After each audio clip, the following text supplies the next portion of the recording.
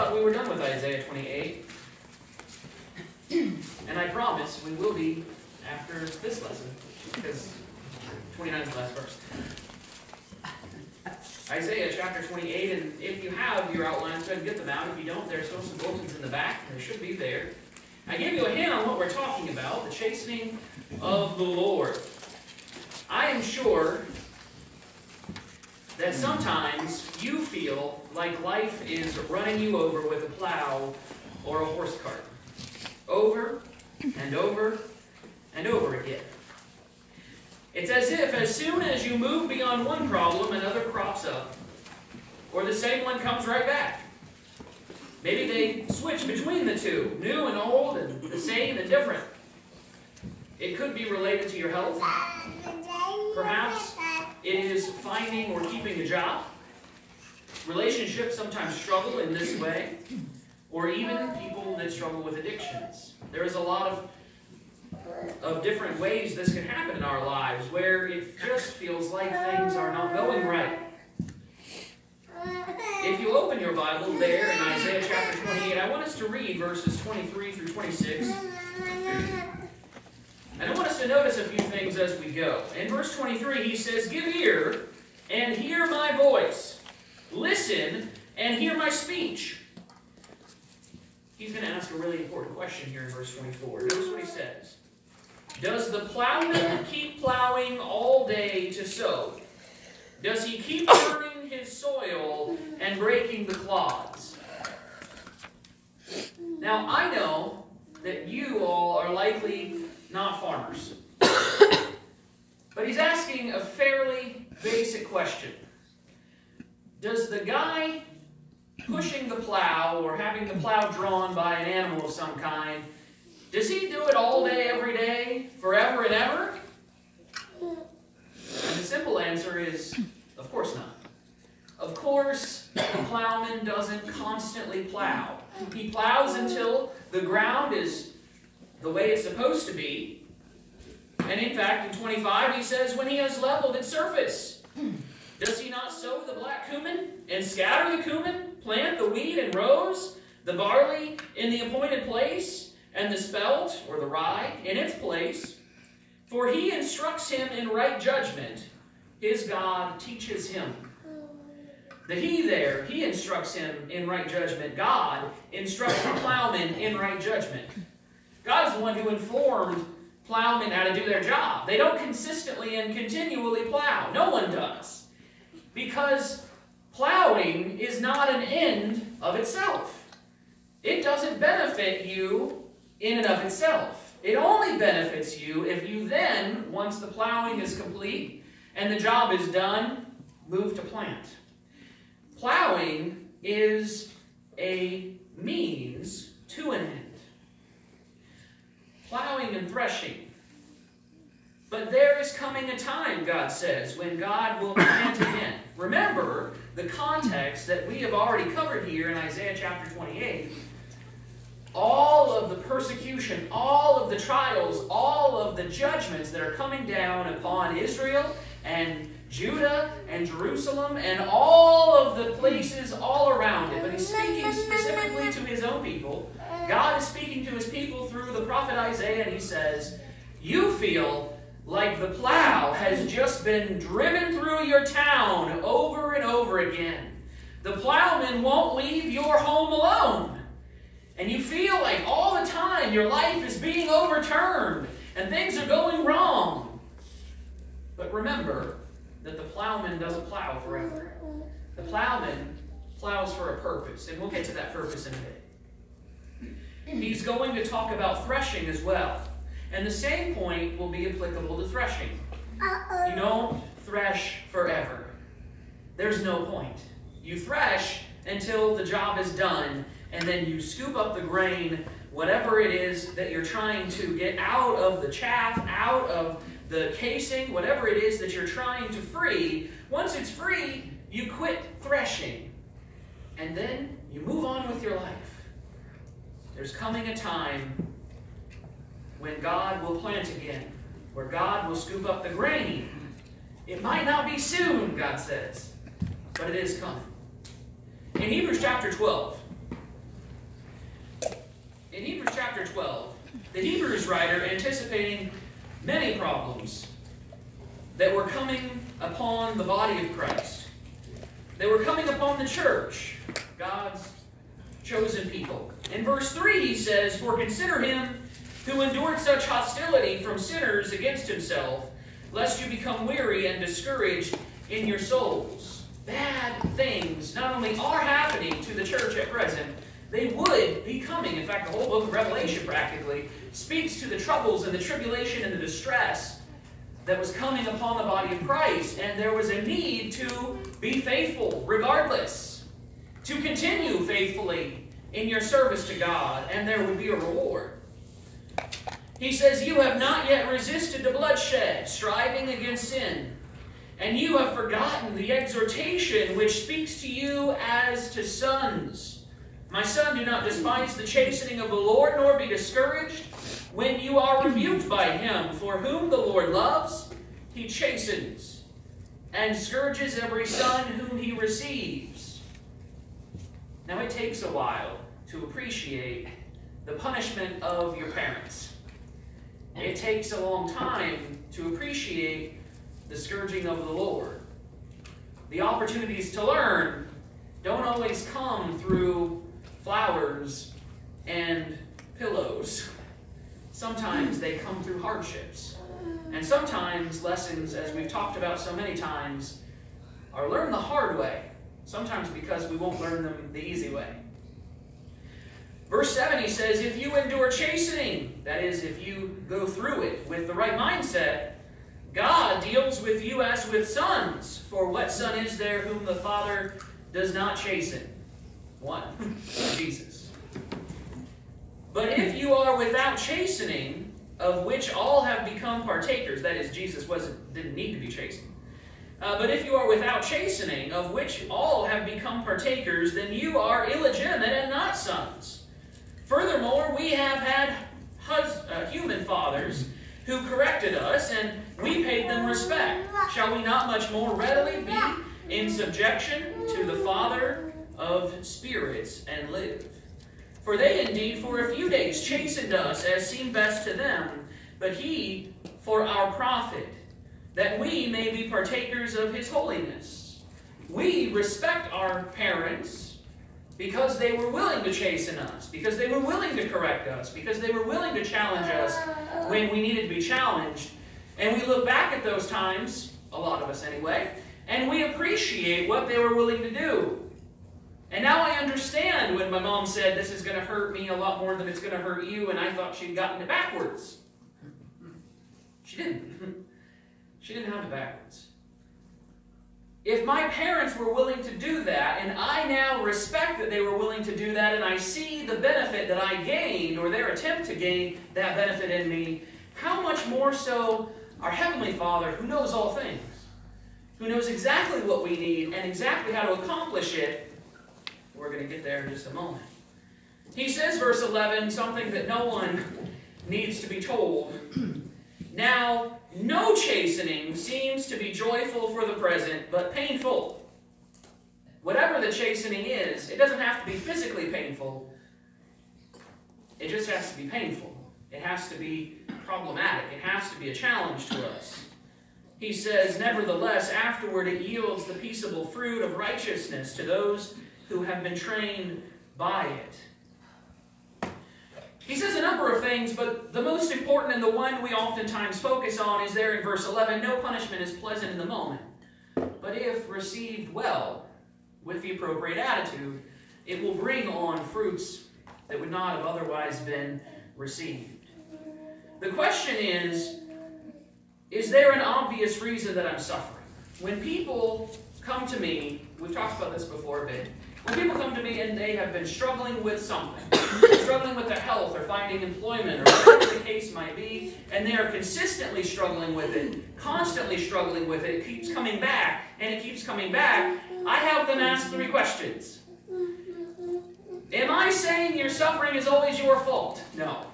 That's not the case at all, necessarily. But the first question is, am I making bad decisions? No one likes being asked that. And yet, it's the most obvious question we should always ask. But Chris, everything happens for a reason. And I say, sure, but sometimes the reason is that you make bad decisions. People say, practically, no one actually says these things, but this is practically how we talk sometimes. Lord, keep me from suffering from my poor decisions. Prayers we make. We say, Lord, please turn these Cheetos into Sprite and carrots, or Cheetos and Sprite into carrots and water once they get into my stomach. Certainly don't do it before, or I wouldn't eat them in the first place. No. Lord, why did you give me cirrhosis of the liver?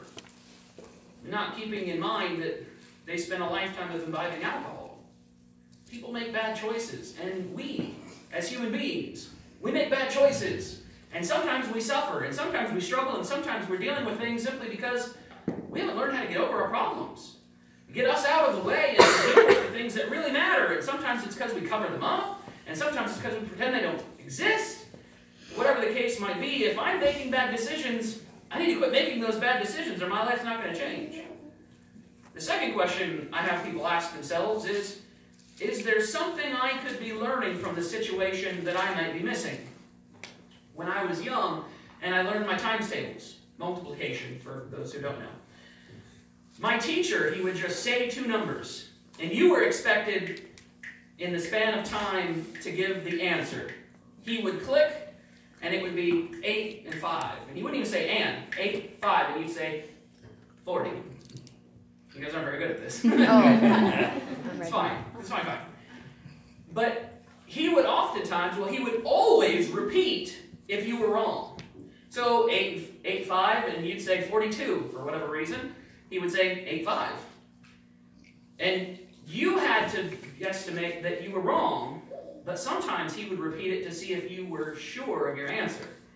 So he would say 8, 5, you'd say 40, and then he'd say 8, 5, and you'd have to decide whether you were right or wrong. How sure are you that 8 times 5 is 40, or 8 times 8 is 64, or any number of other categories of multiplication tables that you were responsible for?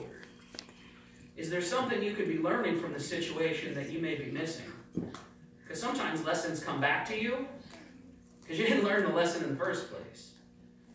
And 3, are you expressing patience and faith through these trials? Have you learned how to wait on the Lord? Because that might be the lesson that you need to learn. Perhaps it has nothing to do with the problem itself. Perhaps it's simply your dealing with the problem. Maybe it's a commitment to prayer. As Jesus talks about that woman who has an unrighteous judge who won't give her the lawsuit that she should be getting. And she just keeps nagging him until he does. And he argues from that if this woman to an unfaithful judge would be willing to do that, how much more so should we? And I think of the Gentile woman who comes to Jesus wanting her daughter to be healed. And he practically calls her a small dog. And it's to test whether she was willing to keep going. And she is. She is a mom. She's not letting this go. This is all the hope that she has in her daughter's heart. Are we expressing patience and faith through these trials? Are we waiting on the Lord? Are we learning how to do that? Because the chastening of the Lord can bring us advantages, can bring us growth, can help us be who we need to be, but they're not pleasant in the time. Neither is us making poor decisions, or us suffering because we make poor decisions, or because we're not learning from our mistakes. The second aspect here I want us to look at in Isaiah chapter 28, notice in verse 27. 27 to the rest of the chapter. It's a whole 3 verses, I know. For the black cumin is not threshed with a threshing sledge. I don't know if you knew that or not. Nor is the cartwheel rolled over the cumin. He says, but the black cumin is beaten out with a stick, and the cumin with a rod. There is a prescribed way of releasing the grain from any particular grain, right? Releasing that nugget of what you're looking for from the chaff, or whatever the outer casing is called. Plants are really good at protecting what's most important, and it takes time and investment to get to it. My grandma always had a bowl of nuts. But she didn't have a bowl of nuts that you could just eat. You had to work for it. She had a little nutcracker, and you had to crack the nut in such a way that it didn't just destroy the nut, which was the most frustrating thing ever. It was like she wanted to teach us something. She wanted to teach us patience, perhaps, or inadvertently she did so. She wanted to teach us how to use a nutcracker. I never did. I never figured it out. But there are 4 different ways that he's describing here of getting a grain out of whatever casing it's in. And depending on the grain, you have to use a different way. One way does not work for all of them. You don't roll every grain over with the cartwheel. Now, you might really feel like doing that some days. But some things you need to use a stick for, and some you need to use a rod for. Those are different too. A stick gives more, and a rod does not give at all. And some things work really well, and other things don't work so well on everything. Notice verse 28, bread flour must be ground. Therefore he does not thresh it forever. Break it with his cartwheel or crush it with his horsemen. This also comes from the Lord of hosts. You see what he said there in verse 26? He said, for he instructs him in right judgment. His God teaches him. The plowman is taught by God how to do things. Instructed on being patient and doing your job until it's done, and then being done with your job. In the other case, in verse 27 through 29, he says, this also comes from the Lord of hosts, who is wonderful in counsel and excellent in guidance, which implies God knows how to get the kernel of value out of anything. Now, do you suppose that God, through Isaiah, is talking to the Israelites about plants? Or is he talking about people? He's certainly talking about people. He's talking about the Israelites because they feel like they've been plowed over and over and over again. That their lives have just been overturned repeatedly. Like they've been run over with a cart continually. And God won't let them go. But the truth is, the Lord knows what he's doing. So let's change the way we see trials. 4 different ways to thrash for 4 different grains. And the whole purpose of plowing and threshing, first, the purpose of, or the outcome of plowing, is for a fertile soil. If you turn over to 1 Peter chapter 5.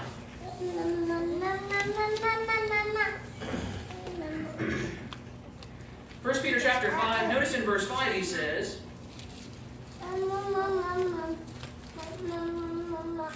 likewise, you younger people, submit yourselves to your elders. Yes, all of you be submissive to one another and be clothed with humility, for God resists the proud but gives grace to the humble. The word humble or humility, that's a 4-letter word practically in this culture. In the culture we live in, it's foul language to use the concept of humility. We must be arrogant and prideful in everything that we do, according to the culture we live in. And yet what God is seeking is something more precious indeed. In verse 6 he says, therefore humble yourselves under the mighty hand of God, that he may exalt you in due time. Not immediately, not on your time frame, but in due time, in due season, God stops plowing the field to plant it. And after it's done, the threshing is over, God picks up the grain. And he takes care of it, that precious grain that he's been seeking. Consider the 3 types of unproductive soil in the parable of the sower: the wayside, the rocky, and the weedy soils. The reason they don't produce is because they are not prepared. If only that wayside soil had used a plow from time to time to overturn the ground, they could have the word implanted. The rocky soil needed to pull up those stones, do the work to remove them in order that the seed would have depth of soil. And that weedy ground, obviously, needed to go out and pull some weeds. And that is our life, friends. Brethren, we need to be willing to do what is right and good for us and our future in the kingdom. Not necessarily what is easy, or what is likable, or what other people appreciate, but what is best for our soul, for our spirituality, what is best for our relationship with God, that we might preserve, as God tries to, that valuable grain. Luke chapter 12 and verse 7. But the very hairs on your head are all numbered. It's not about the hairs on your head, though. Do not fear, therefore, you are of more value than many sparrows. Jesus would conclude that you could trade your soul for the whole world and you would get a shoddy deal. It would be a terrible deal. All the wealth in the whole world, because what we fail to realize far too often is that you are a soul inside of a body, not a body with a soul. Even the language that we use, we talk about the soul that we have. We are the soul. That's our existence. And that's the only thing that's going to remain. Not this body. This body is a protective covering. This body is a husk. And sometimes the husk, in order to get it to produce that grain, it's got to be thrashed. That doesn't sound very good, does it? And it's not very nice always. But God is willing to do what is best for us. And we need to be willing to endure, because this very principle exists. And we understand it in the plant life, in the world of agriculture. Well, let's go to the world of agriculture. John 15 and verse 2, every branch in me that does not bear fruit, he takes away. And you really wish that he'd stop there. But it's not a period, it's a semicolon. And every branch that bears fruit, he prunes, that it may bear more fruit. You say, Lord, aren't you satisfied? And the Lord says, no, because I know you can do better. I know you can do more. I know you can be greater than you currently are. And so he gets those shears out, and he prunes. And the Lord knows what he's doing. The Lord knows how to accomplish what is best for us. In 1 Peter chapter 1, in verse 6 and 7, notice what he says there. He says, in this you greatly rejoice, though now for a little while, if need be, you have been grieved by various trials, that the genuineness of your faith, being much more precious than gold that perishes, though it is tested by fire, may be found to praise, honor, and glory at the revelation of Jesus Christ. What is our goal? Because if it's to get through life easily, that's not a difficult thing to do. Then we should just give up on the Lord right now. But if our goal is to make it to heaven, for that day to come when we will be ushered into the kingdom, ushered into God's presence, and our goal is to remain with him forevermore in heaven, we've got to do the preparation now. We've got to become the people that God is calling us to be. We've got to question ourselves and our actions and our decisions. We've got to see if what we're doing is truly the will of God or is our own doing. In Galatians chapter 6 and verse 9, he says, and let us not grow weary while doing good, for in due season, I love all these references, for in due season we shall reap if we do not lose heart. That's so easy to do. It's so easy to give up. But what the lessons there from Isaiah 28, both of the passages that we talked about, they ended with, God knows what he's doing. Who do you think taught the plowman that he shouldn't plow forever? Who do you think taught the people who thresh when to stop and to collect the grain? It was the Lord, because the Lord knows how to bring the best out of us. Not always the most pleasant life, not always the most prosperous life, but the best possible spiritual life is available to us in his Son. And there are two lessons tonight I want you to take away from this. Sometimes, to get people out of their shell, you have to run them over with a cart. Not literally, hopefully, but perhaps beat them with a rod. No. The lesson I get, in part from this, is that one size doesn't fit all. The way we approach evangelism and the way we approach individuals in the congregation can't be the same every time, simply because nobody's the same.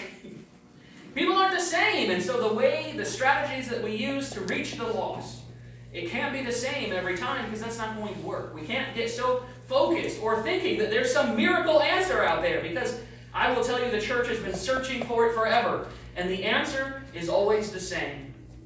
The best way to reach the lost is to get to know the people, is to spread the seed as far and wide as you can, to help people pull up stones, to help people pull weeds. Sometimes It's a plow in the hand that overturns the soil and gets people ready. Is it your responsibility to get their hearts ready? No. But you can help them. You can help them drive that plow. You can help them pull those stones. You can help them pull those weeds. And sometimes it's exactly what the body of Christ needs. There's not one way to do it. There's not one answer to all of our problems. That's what we'd really like. The second lesson that I take from this is that the Lord knows what is best. And the Lord will do it. The Lord will accomplish it regardless. You can know what is best for you. You can know because the Lord has revealed it in His Word. He has given us all things that pertain to life and godliness. He has provided for us how to be saved and how to accomplish His will, receive His promises, and get to that point in our life where regardless of what happens, we can leave our trust and our patience and our hope in His hands. Our very soul in His possession. And from then, regardless of what happens, we don't need to worry. Worry about the tribulation, the trials, the persecution, the problems, because we are then the Lord's, and nothing else matters. If you need to become the Lord's today, remember that the chastening of the Lord, just because you're chastened doesn't mean that you're on the wrong track. In fact, He ignores illegitimate children. That's the lesson from Hebrews chapter 12. Illegitimate children, people who refuse to be His, don't get chastened anymore because they won't respond to it anyway. We need to be individuals who will come to Him, who will change, who will repent of our sins when we make mistakes and when problems creep up. And we'll come to Him with our prayers and with our hearts and with our love, and we'll help one another do what is best, not only for the kingdom of heaven, but each and every soul that is present in our life. If you need to respond to the Lord's invitation tonight, if you need to make your life right with God, tonight is the night to do it. Now is always the time. And if you need to come back to the Lord, or you need help staying with the Lord, whatever you need, I pray that you would come as together we stand.